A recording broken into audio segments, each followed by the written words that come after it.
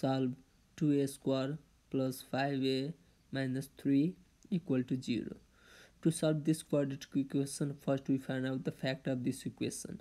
To find the factor, to multiply the coefficient of a square 2 with the constant -3, that give us -6, and the factor of -6 is -1, 6, -2 and 3. Now we find a pair number which we multiply give us -6, and on addition give us +5, and that number is -1 and 6. So you write 2a square minus a plus 6a minus 3 equal to 0. Now from this pair we take a as a common, so we have 2a minus 1. And now from this pair we take +3 as a common, so we have 2a minus 1 all equal to 0.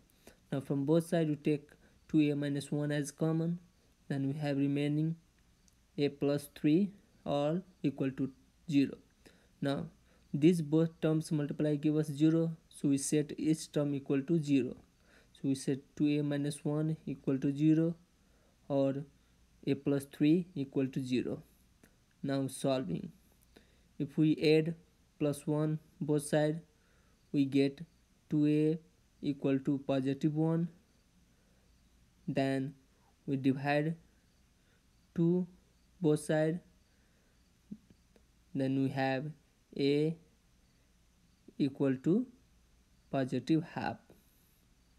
Or if we subtract 3 from both sides, we get a equal to -3. So our final answer is a equal to +1/2 or a equal to -3.